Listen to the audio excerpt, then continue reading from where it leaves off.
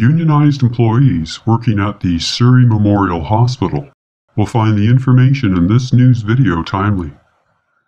I was a disabled worker and was fired by my local health authority. A workplace injury permanently disabled me and ended my nursing career. A medical court of last resort, known as a claims review committee, awarded me long-term disability benefits. Awards made by a claims review committee are supposed to be final and binding. However, my benefits were wrongly terminated by the insurance plan administrator. My local health employer altered my workplace records and disempowered me by falsifying reports to regulatory bodies. Doctors falsified medical reports and maligned my character by describing me as happily unemployed. My experience as a permanently disabled employee seeking justice led me to the BC Supreme Court.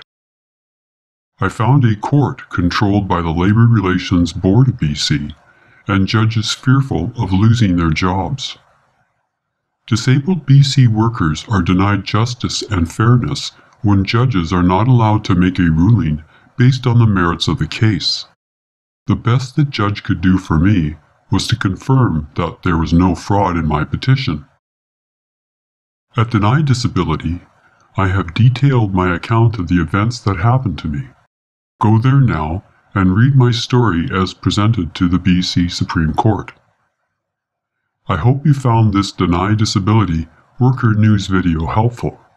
Please support me by spreading the truth about the disempowering reality unionized employees will likely have to contend with when disabled in BC. Watch and like my videos. Leave a comment and tell your friends and loved ones about my disability experience in BC. Share my story on your social networks, and if possible, please support me with a donation. What happened to me could happen to you or to someone you love. Help BC workers understand just how disabling unionized workplace authority can be. Bless you for your kindness and desire to live a life of awareness and accountability.